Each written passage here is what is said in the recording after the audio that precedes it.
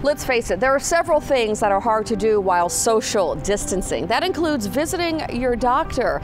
Do you know there's a recent study that's recently been published that states that about 25% of people will not see a doctor for fear of contracting the virus? We spoke with Dr. Roland Waguespack here from the emergency room at East Jefferson General Hospital. He tells us that you can see a doctor and you can do it safely. East Jefferson General Hospital presents Healthy Lifestyles. Knowing that healthcare is a safe environment. We have always taken precautions to keep our patients safe and to keep our healthcare workers safe.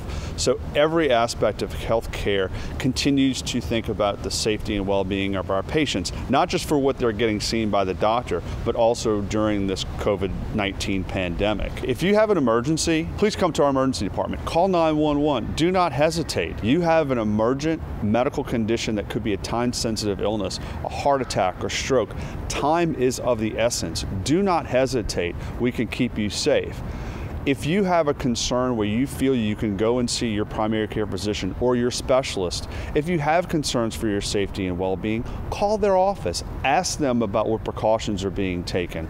Ask that office about what you can do as a patient to protect yourself as you also enter into that healthcare setting. All of our clinics are open. All of our imaging can be done, lab testing, etc. And absolutely, our emergency department has been open throughout this pandemic. It has not closed and scheduled to reopen. It has been open, continues to be open. We're fully staffed and ready for whatever condition we might see.